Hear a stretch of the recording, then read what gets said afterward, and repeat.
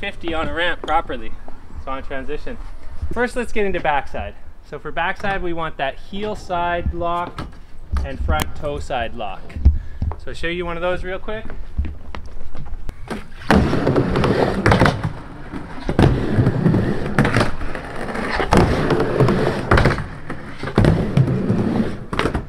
So you might think that to do a frontside 50-50 properly, you just reverse the lock, but it's actually the same. It's still rear side heel wheel, front toe side. So let's get a couple more over here.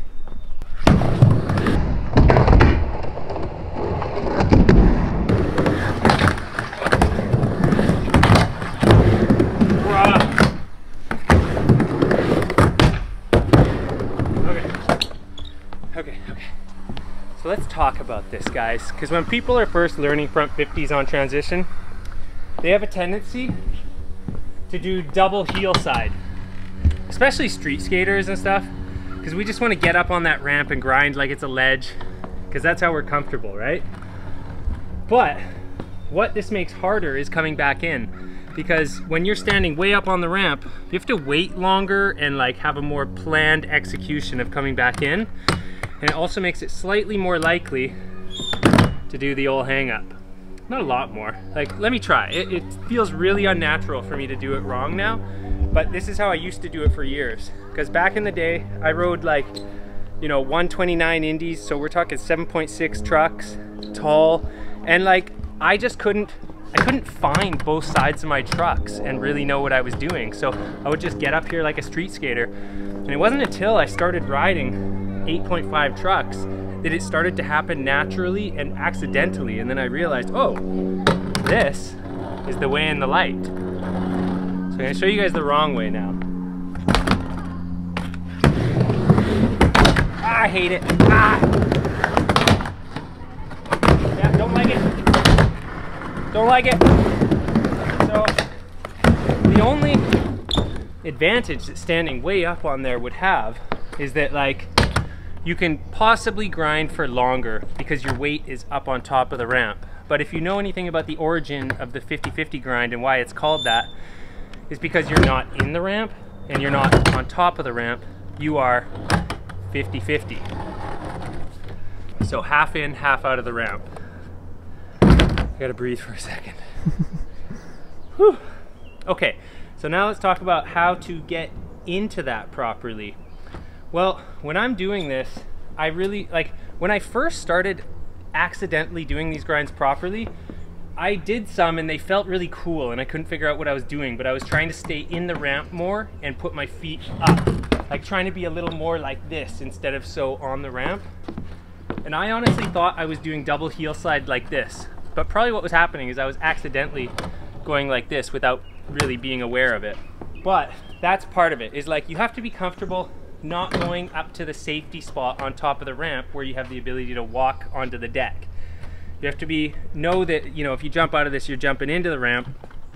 And when I ride up to this, what I do is I try to stay back and I try not to like kind of pop or ollie. I try to just like ride onto the coping and really focus on first finding that heel side wheel. And then once I found that, I then really consciously press down on my front toe side, like, so you might even see sometimes if I slow down some of these clips, I'm kind of like, I might even start like this, but I really quickly find it. So let's do a couple more of those and see if we can pick up on any of that.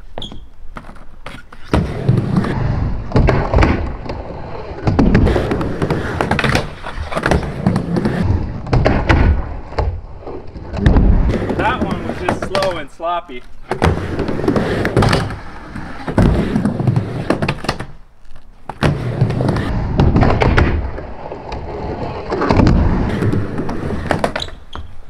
So even if I'm not actually full toe side on my front wheel, I'm often, you know, I might be an inch or two away from it, and that feels safe and I know I'm in the right spot and ready to like just put a little weight on my heel.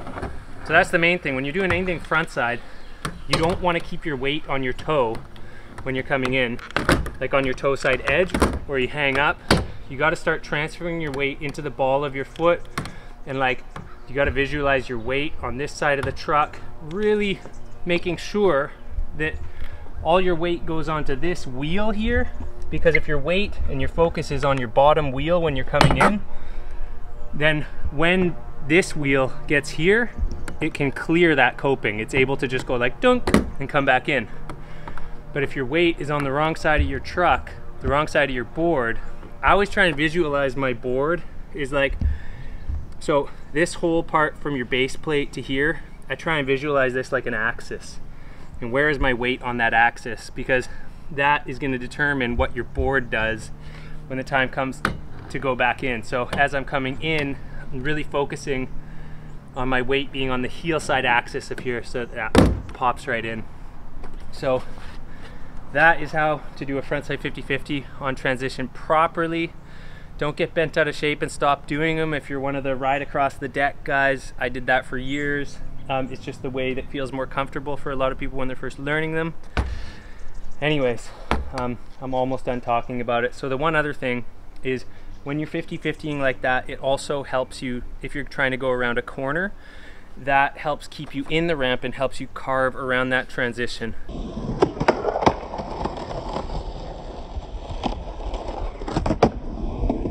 And I want you guys to just ignore the fact that, that at the end of that grind, my wheel slipped over there in that clip I just showed you.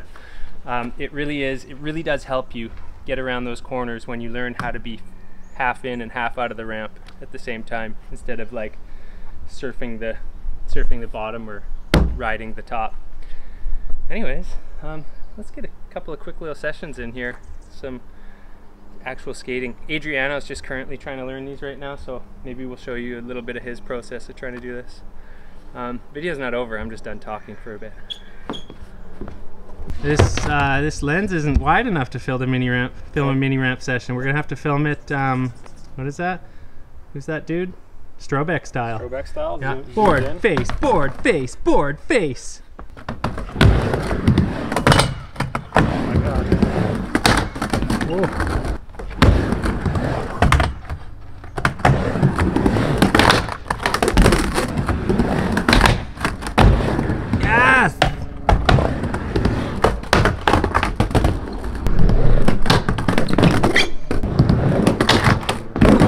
Grinding this time.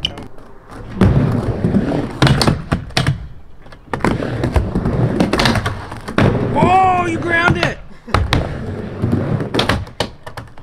Oh, that was a new trick. Yeah. Okay, the actual stall is harder than the grind in my opinion. It might be a little less scary to try and learn, but it's harder. I grind it anyway. I grind it no matter what. So this is really good. I think it depends on the ramp, but mine kind of wanted to naturally grind as well. Once you get up there. Okay.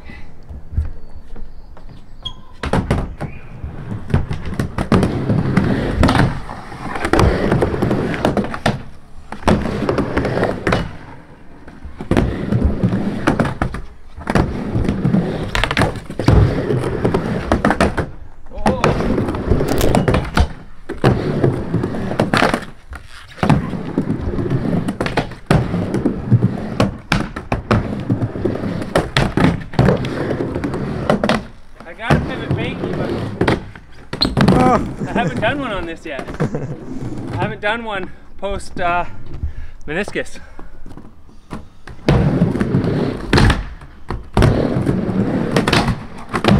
Oh.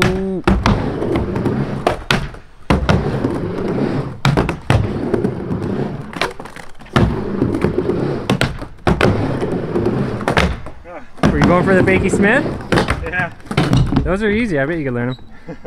I lost my Smiths when I switched to 99A on this ramp. I was on 101 and they were going way better, but for some reason now, if I don't lean back so hard, I'm getting dragged in.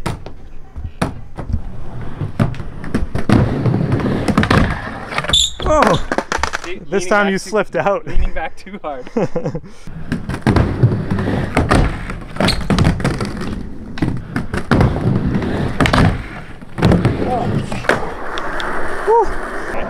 want a good smith. This is annoying.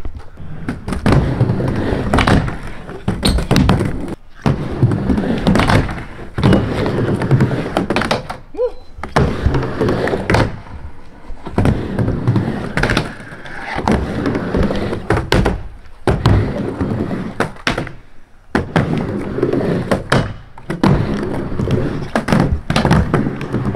Oh.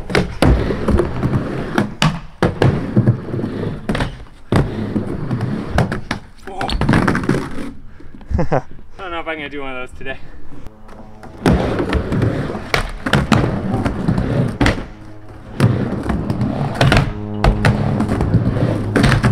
That was all wrong, that whole run. That fakey crook stall. Oh yeah.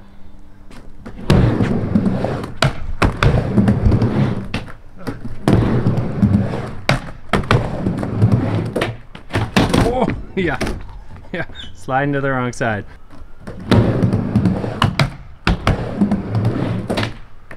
There we go. Oh, there we go.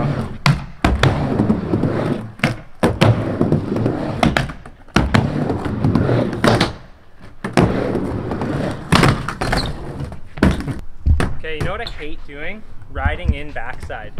I only learned it on this tiny baby ramp, but I just don't like it.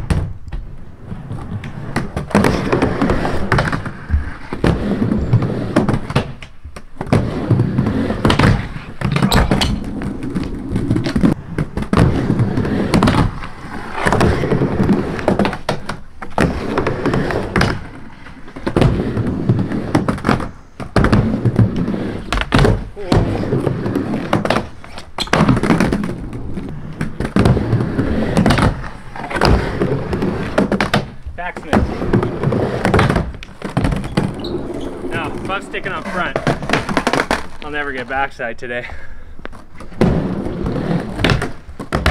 Nice.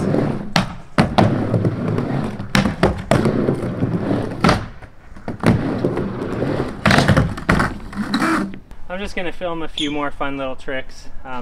Nothing hard or showy off, maybe. I mean, for me, right? I ain't no Grant Taylor, you guys.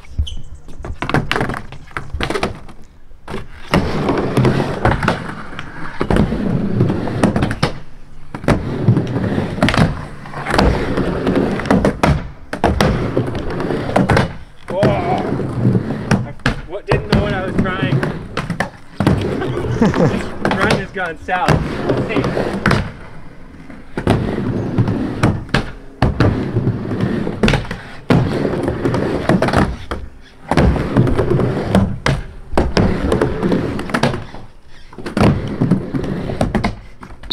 Oh, I'm for it. Yeah, the end of the run. I always got to have a few long 50s in the run because they're just so satisfying.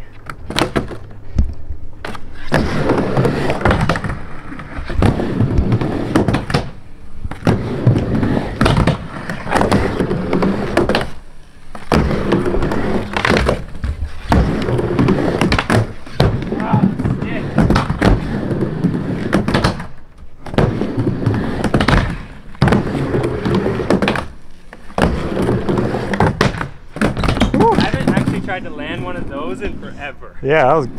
Okay, maybe we'll close it out. Try and actually land a backside slide like that. You got the Smith?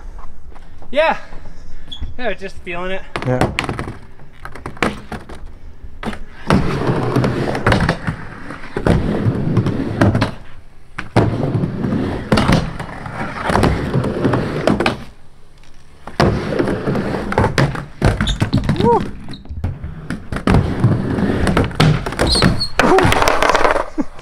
Sliding quite a bit there.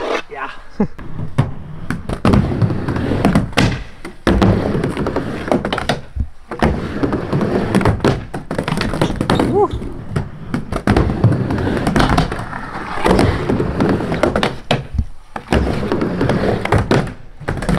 Oh, I'm properly slid.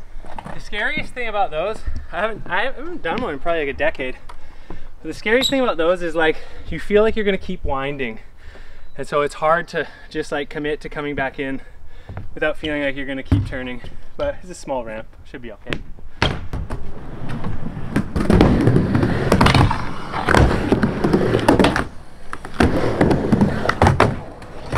Whoa! Feels so good. You're sliding quite a bit of it too. Yeah, I'm not sure if I can slide quite a bit of it and land it though.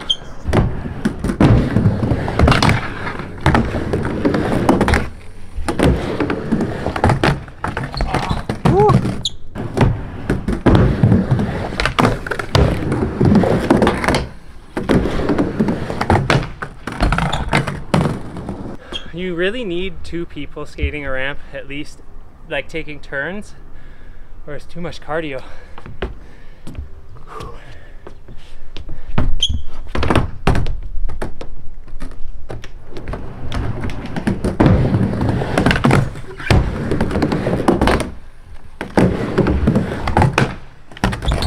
Oh, that properly slid. Are you planning on like coming back, obviously, to regular? Back to regular, yeah.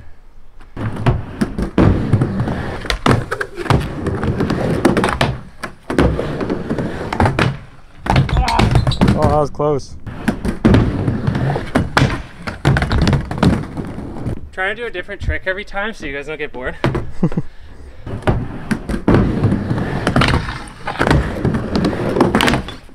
Ooh.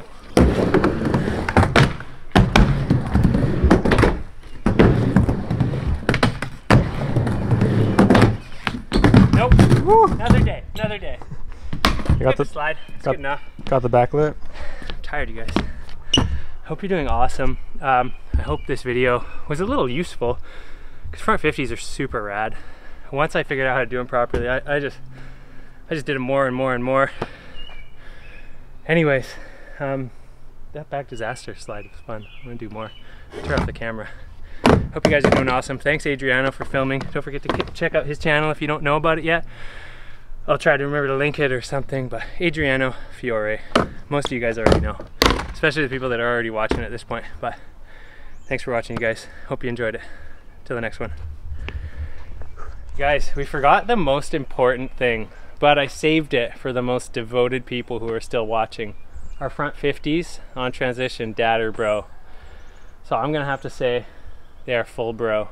Let's check out why. Back 50 is so conservative. You can see when you're gonna come back in.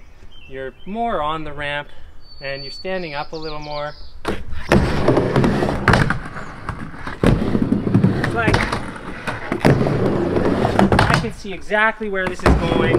This is like buying bonds instead of like a gnarly stock or some crypto.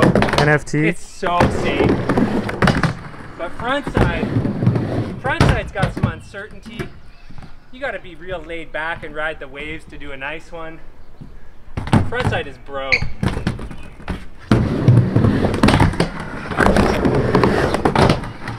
gotta just hang out with it, whatever it decides to do. Whoa! See? That was way more gnar than backside. Frontside, definitely bro. Backside dad. We're out of here.